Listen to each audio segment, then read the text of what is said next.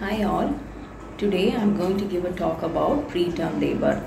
Preterm labor is defined as onset of labor pains before 37 weeks of gestation in a pregnancy which has crossed 20 weeks.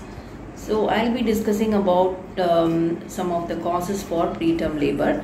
So the main causes can be divided into maternal, fetal and placental causes.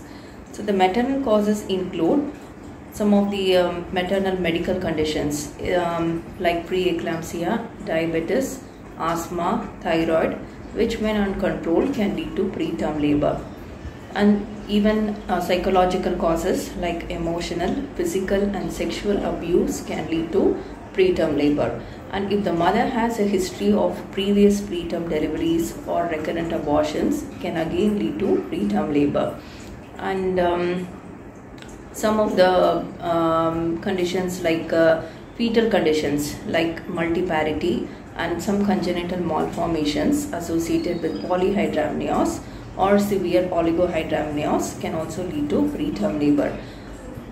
When some of the other maternal causes are when the mother has some habits like smoking, alcohol, drug abuse, that it can result in a preterm delivery.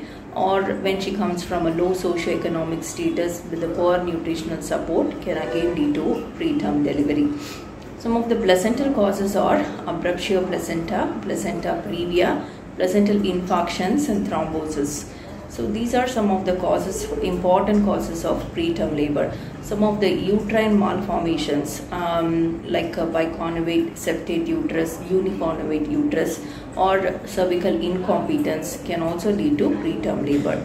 So it's very important for proper antenatal care and management for these mothers because it helps a lot to reduce the neonatal mortality and morbidity. Thank you.